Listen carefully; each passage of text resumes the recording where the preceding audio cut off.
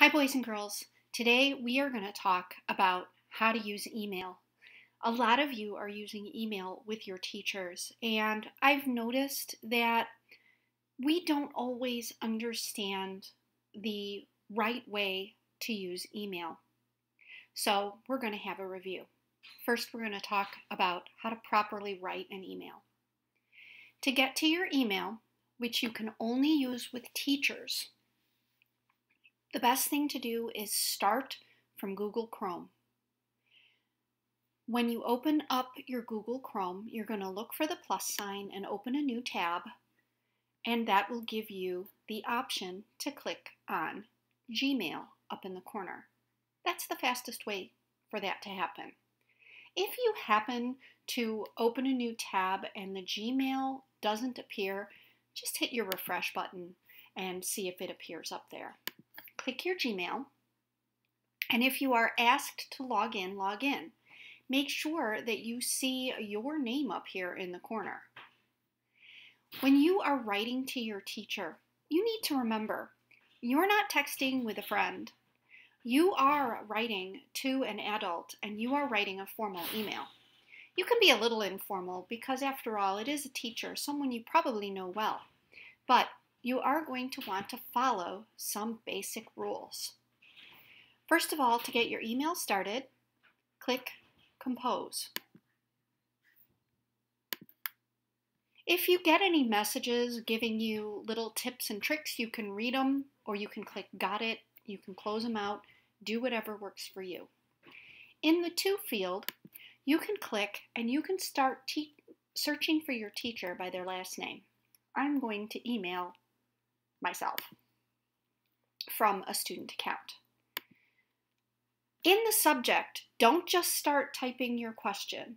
In the subject, you might like to just give that teacher a little bit of a hint what you're asking about. So I'm going to say homework.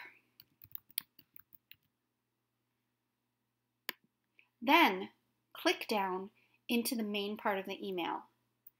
Now, some of you might just launch right into the email, but it would be nice if you acknowledged the person that you were talking to like you would when you were writing the letter, especially with adults that you're talking to. So I'm going to say, "Hi, Mrs. Bibler.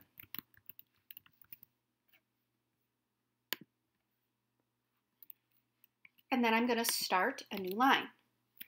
I was wondering if you could tell me if I should do odd math problems or even math problems on page 32. I am not sure from the directions." Notice that I used proper capitalization and I used punctuation while I'm writing to my teacher. Once again, you're not texting with a friend, you're not communicating via TikTok or Snapchat or something like that. You're emailing an adult. Treat them like that. Then hit your return key and sign your name. This is my good friend, Fake Student, so I'm just going to say Fake. And then click Send.